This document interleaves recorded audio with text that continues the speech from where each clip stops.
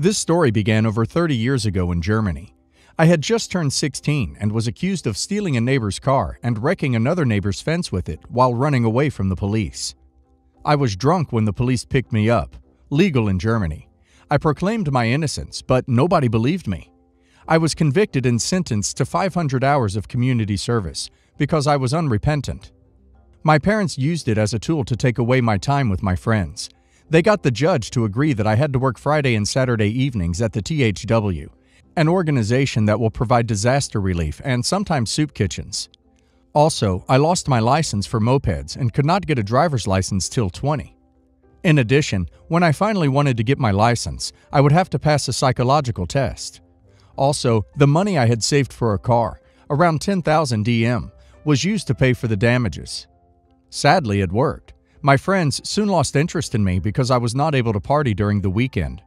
Also, we were very vehicle-oriented, and I was destined to be a pedestrian for 4 years. An uncle of mine led the local THW and conveniently lost my timesheets for work done at the THW, which forced me to work there for 14 months. In total, I did a bit more than 900 hours. The time there did teach me quite a lot, and it was interesting work which I would probably have liked if I was not forced to do it. My parents told me they were doing it for my own good, to save me from my friends, and that they had asked my uncle to keep me there longer so that I would be forced to learn to take responsibility for my actions. That time ended as all things do.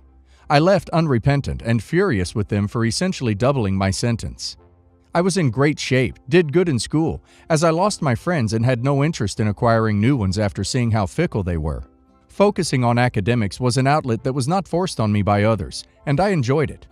Then I found out who had actually crashed the car. I told the police, my parents, and tried to get my sentence repealed. I tried a Wiederaufnahmeverfahren and failed because my sentence was already served. The guy who actually did the deed was sentenced to only 100 hours of community service. At his trial, it came out that several people had known it was him, including my parents, who made him pay for the damages almost a year ago. They had put the money in the bank account, which they told me I would get once I finished my education, school and university or apprenticeship. They also added 15,000 DM to the savings account for the hours I had put in with the THW, which was a generous wage for a teenager. Still, I was furious with them because I would still have to wait till 20 to get a driver's license. If they would have told me sooner, I could have gotten the sentence repealed. Also, they might give me 25,000 in about 5 years, but for now they had essentially stolen my savings, and they were not giving it back while they thought I was too immature to make my own choices. After a huge fight, I took my 10 and camped out in the woods, still going to school, but not coming back home. After a week, they called the cops on me, which took the 10 and forced me to go home. I was 17. Once the police left, so did I. I went to school every day. I slept wherever I could, mostly barns and in the woods if weather was good, as I now had no tent. On occasion, the police found me. My parents called them every day for help. If caught, I would be forced to go home. They locked me in a room, but I simply waited for school and disappeared after school was out. Finally, I turned 18. Now the police could not force me to go home. I only had half a year left to finish school, so I continued like this.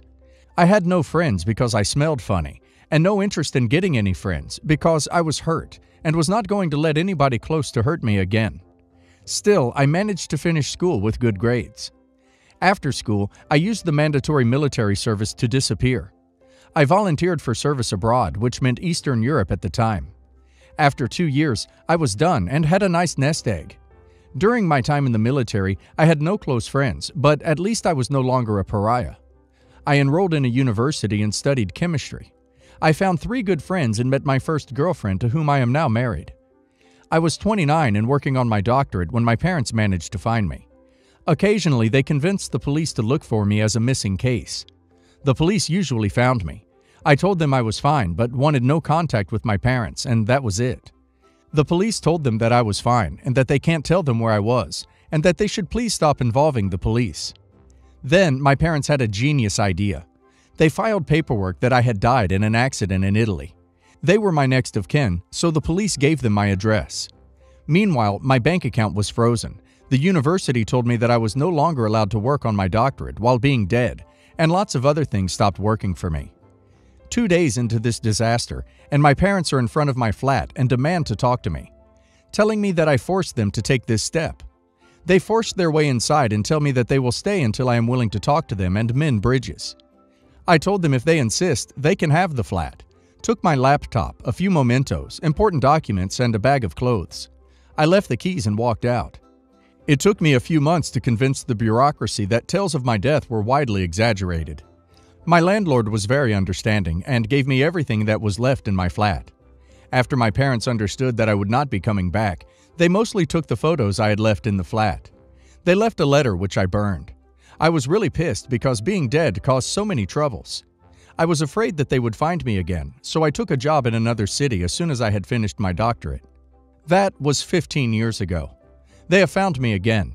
This time they told a relative, who told me that they were sorry and that they did not want to explode when they found me and that they did not want to force me to abandon my flat back then, but their emotions got the better of them. They would respect it if I still wanted no contact, but they would love to have me and my wife for dinner. Honestly, I'm not sure what to do. What should I do? Some random info that didn't fit in. I never managed to get my driver's license. I failed the psychological evaluation because I was not willing to confront my drinking problem. I would have had to show remorse for a drunk driving incident I did not commit, so I gave up on that. I could probably get it now without the test, but I got used to not having a driver's license and no longer want one. Never got the money from the parents, but I don't need it. They probably still have it with interest in the account. They are self-righteous pricks, but they did all that in an attempt to bring me on the correct way. I am very certain that if I had contacted them and told them that I am done with university and have a job, please wire the money to that account, they would have done it. For me, no contact with them was more important at the time. I'd recommend legally changing your name. They clearly haven't changed and are still only thinking of themselves. Unless you desire a relationship with them, I would encourage you to maintain no contact. Dude, I cannot believe how badly your parents screwed you. I'm slightly shallow, so I'd probably get the money from them if they agree to go to a family counseling session. In the session, I'd tell them how badly they ruined my life and how, although they gave birth to me, they messed up so badly by framing me and declaring me dead that I absolutely positively do not want to be in contact ever again. I forgive you, but I cannot forget the hell you put me through. You are terrible parents and do not deserve to have the love of your child. Goodbye. These people are malicious and did several things that are probably illegal and certainly immoral. I would stay as far away from them as possible. I don't believe they have changed since they have consistently over the years behaved in an atrocious manner. It also rubs me the wrong way that they are apologizing for one relatively minor offense while ignoring the more serious ones. Arranging a lie to the government to double your sentence, stealing your money to have you under their thumb until they decide to give it back, hiding information that would absolve you of a crime, lying to the government that you are dead. Each one of these is by itself enough of a reason to never associate with these people again. I highly doubt that they have changed, so be aware that when you don't agree to meet them, which you definitely shouldn't agree to, they may resort to their crazy ways and do something on par with reporting you dead. I, 29 male, am supposed to marry my fiancée, 25 female, this summer. Now, the problem comes from my sister, 27 female, who's mad about me having Mike, 29 male, as my best man. Mike's my best friend since middle school, and he's also one of my sister's exes from high school. They've dated when he was 17 and she was 15.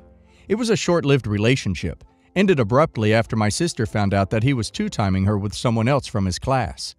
My sister was really heartbroken at the time, with Mike being her first love and all that, and my relationship with Mike was also strained for the rest of high school, but he did eventually manage to patch things up between us. What he did to my sister way back in high school is definitely still ducked up, but he was just a stupid teenager back then, like all of us once were, and he definitely matured a lot since then, so I eventually got over it and forgave him. However, my sister didn't, as she still hung up on me being friends with him, and not only inviting to my wedding, but also making him my best man. She even threatened to not attend my wedding if I keep Mike as my best man, which I think is really unreasonable from her, as all she and Mike had was a very short high school relationship, and she also has a fiancé now, so she should have moved on by now, right? I really don't want to demote Mike from that position, as he's the best fit for it. But my sister's still standing her ground as well, and I really wouldn't want my own sister to purposefully miss my wedding. Am I the a-hole? No judgment, but your sister's issue to me is with you choosing a guy who cheated on her over her. Your relationship was strained because he was an a-hole to your sister. Good you knew he did something crappy, but you then chose to patch things up with him and have him be your best friend. Did he ever try and apologize to your sister for his crappy behavior? Honestly, to me, your sister's issue isn't even really about him, but about you seeming to not really care about her. And that is symbolized by having him as your best man, standing beside you on your wedding day. Since I was a baby, my father has never changed his philandering ways. I have grown up to seeing my mother and father's toxic relationship. Yet my mother never kicked him out for all the 36 years of marriage with my father being unfaithful. I have been in countless therapy sessions as an adult due to depression caused by this. However, my mom has been keeping it strong and has only her friend and I to talk to for support. Last week, my father royally ducked up by accidentally going on Facebook Live with his new mistress in a see-through, very sheer clothing. This was viewed by my sister-in-law, my cousin in both parents' side, my mother's co-worker that they're friends with, and many other people in his friends list, including me, who lives overseas. I was so heartbroken, angry, sad, and to be honest, quite feeling vengeful for the past few days. I screenshot her image on his Facebook to send to him and confront him, as well as telling him that I am cutting ties with him, practically saying that he is now dead to me. My brother found out from my mother, whom I have been in close contact for emotional support, that I have cut ties with my father, and was furious because he thinks that family is family no matter what. I told him that our mother doesn't deserve us sticking with our father, what with all the pain he has caused her, and it's about time for someone to stand up for our mother. I love my brother, but I want to make him understand that what I did is for my own mental health as well as my mother's, as well as to at least reclaim some of the dignity caused by my father's shameful act. Your brother sees how your father behaved, yet after 36 years, he's still married to your mother. This is how your brother thinks successful relationships work, and he doesn't want you rocking the boat. Your parents have taught your brother that this is what a normal relationship looks like, and he's got a pretty ducked-up worldview at age 29, a fully grown adult. Honestly, your mother could have stood up for herself at any point. She is also a fully grown adult. There's this thing that my mother-in-law, who is in the mental health field, told me. What others think of me is none of my business. It might seem like an odd thing to say in this instance, but hear me out. You will never truly be able to change what others think of you, and it's not really your place to, because their thoughts are not your own, and yours are your own. Let your brother think what he will. Let him be the one on the outer. Stand firm. If you feel the need to say anything, just point out that you haven't done anything that your father hasn't already done on his own, and that pointing out that you were the one to finally say something doesn't make you the perpetrator. I'm the resident baker in my office. Typically, I will bake something for every team member's birthday. There are 11 of us, but some birthdays are close together, so I bake probably every month or two for the office, between birthdays and treats that I just feel like baking. I bake everything from scratch, and I'm somewhat particular about my ingredients. So, not to toot my own horn too much, but I'm a decent baker. I usually ask people what flavors they like and just kind of run with it, and bake what I feel like making. I do this all out of my own salary. The company doesn't pay me to do it, and I'll be honest, I don't make a lot of money. But I really love baking, and there's truly no greater joy for me than seeing someone bite into one of my cupcakes and tell me how good it is. My new coworker, Samantha, Sam, has a birthday coming up. Sam is gluten-free. I do not bake gluten-free for a few reasons.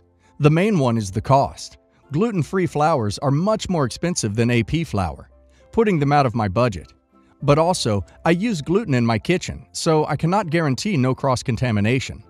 Lastly, I'm just not familiar with baking gluten-free, and I don't have tried-and-true recipes that are gluten-free, the way I do for wheat flour.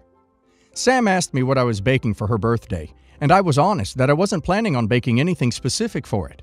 She asked me why, and I told her my reasons, and she threw a fit. She went off on me, telling me she knew I didn't like her, and I'm jealous of her because she's young and cute. I'm not young anymore, but I think I'm pretty damn cute. I tried to explain to her that it wasn't about her as a person, but she said I was making excuses to exclude her.